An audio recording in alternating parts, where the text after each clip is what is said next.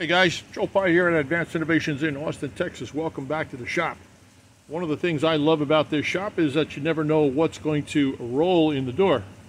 And today's project is picking up on something that was said to me. And what we're looking to do is mount this guy right here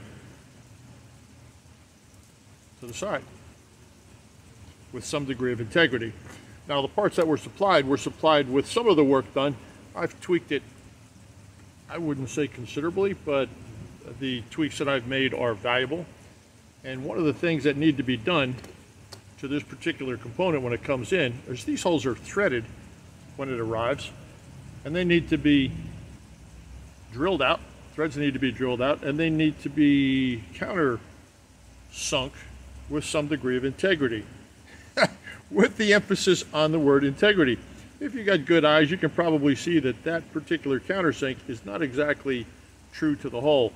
Therefore, when you torque this thing down, it is going to go for a seat, trying to match the angle on the head of the screw, and everything is just going to go. So, got to figure out how to do it. Not a big deal. You drill it out, you countersink it, you're done. The problem is holding something like this. Now, there's not too many locations where you can squeeze this in a vise. And if you do squeeze this in a vise, you risk cracking this component because it's, you know, it's not exactly made out of stainless steel here. The two big surfaces that I'm focused on are these guys right here in the center that are going to end up pressed up against the wheels and pretty much out of sight. But you don't want to have to scuff the part up or damage the part while you're trying to hold it. So the first thing I do when I look at a piece like this is I pick my target surfaces that I can apply pressure to, that I can squeeze with some type of integrity, and then I go from there. After I've got my surfaces picked out, I'll visualize the fixture that I need to do it, or the position in which I need to present the part. So the part needs to be presented vertically for the drilling and countersinking of these holes, and it needs to be presented horizontally so that I can run an end mill, a very small end mill, through here to assure that the contact surfaces being registered on this part are perpendicular to this face so that when everything is torqued down, it stays true to the world, like this. The last thing you want to see is this thing sitting on here at an angle or at the wrong presentation. I want it parallel to the side. I want everything to be where it should be. And that, to me, that's very important. That's also very important to my customer. So let me show you what I came up with.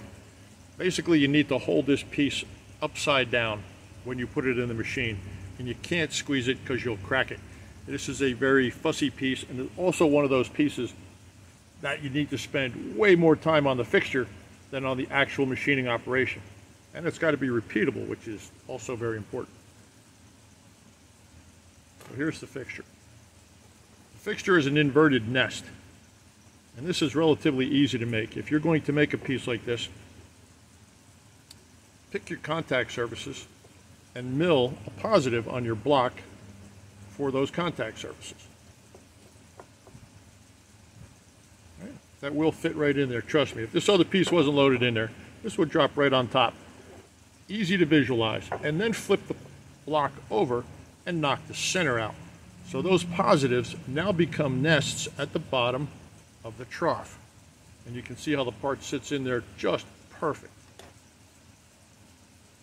I am registering these pieces on the top of these little hydraulic cylinders here, and that is going to bring me true to the world.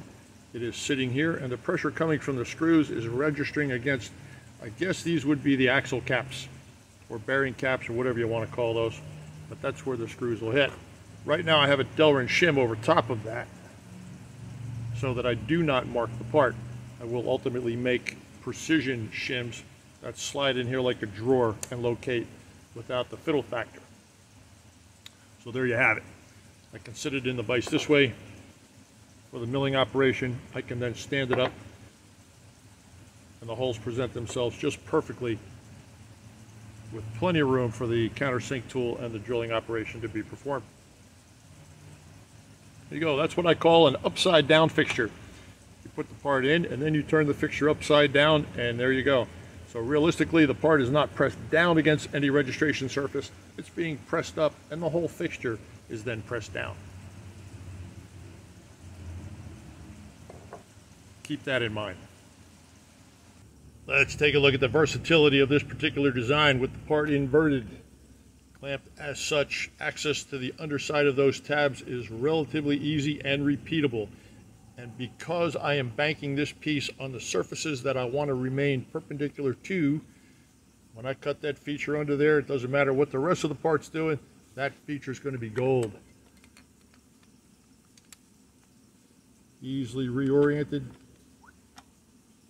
Two tabs that I need to drill out and countersink are immediately accessible in this presentation as well. I've used this particular design, this fixture concept, in many different ways over the years, including just strapping a couple of 1, 2, 3 blocks in my vise and clamping a piece to the bottom of it. You can work in between the 1, 2, 3 blocks and you can basically access the surface.